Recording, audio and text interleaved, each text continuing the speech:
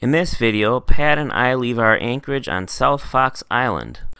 I sail to Beaver Island, heading up the east coast of the island and then into St. James Harbor. I get a dock at the Beaver Island Municipal Marina. This is the first time that I get a dock this entire trip. Alright, the sun's coming up and wind's supposed to come out of the south, so it should be a good day. We should fly to St. James Harbor, get there quick, and we're gonna need to because it's gonna supposed to get bad out there today at some point.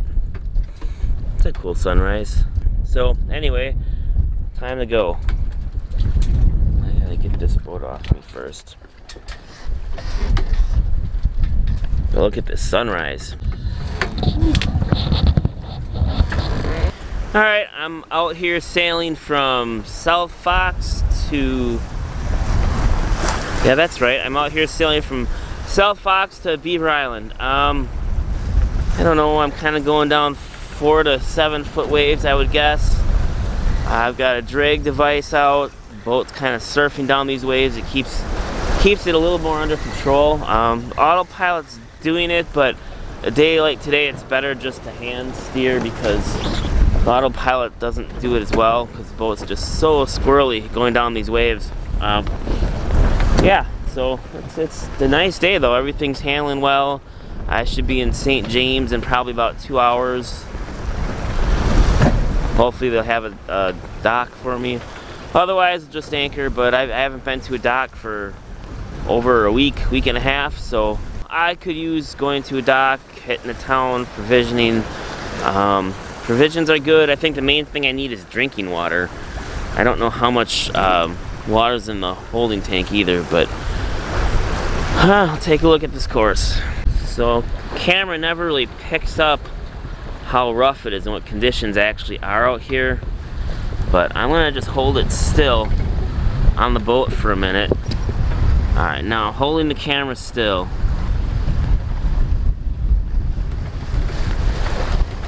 Then we roll deep once in a while, step back.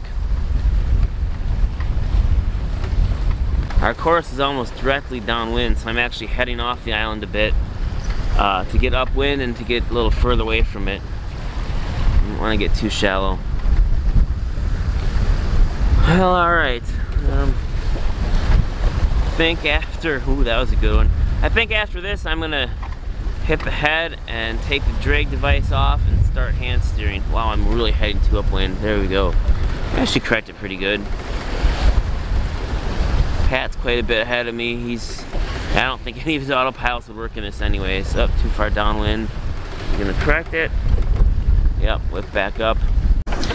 Okay, so I made it to Beaver Island, and it's really blowing. I just made it before the wind got really nasty, or I came in when the wind really was nasty in a storm. I don't know, but it's pretty crazy out here.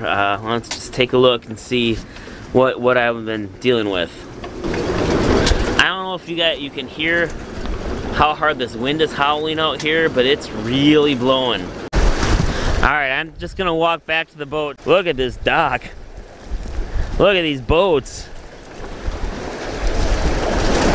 There's a race boat out here. I don't know what the hell they're doing. If they're trying to come in, they're just kind of playing around the harbor, I guess.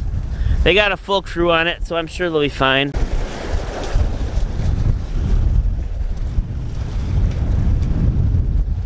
Look at this.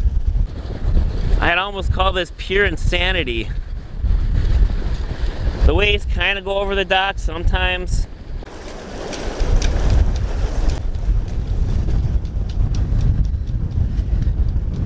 Dude, look at my poor flag. This wind's killing it. It's that bad that not even my flag can handle this. Alright. Looks like the Orinoco's generally behaving herself.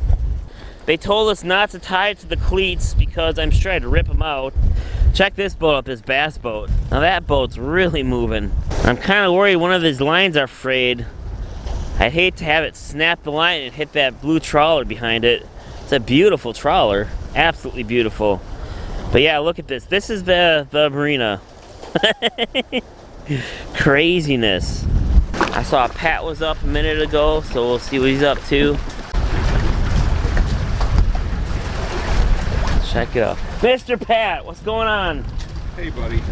Cleaning up the damage. Awesome, best sail I think I've ever had. My boat handled it beautifully. I think we made it just in time.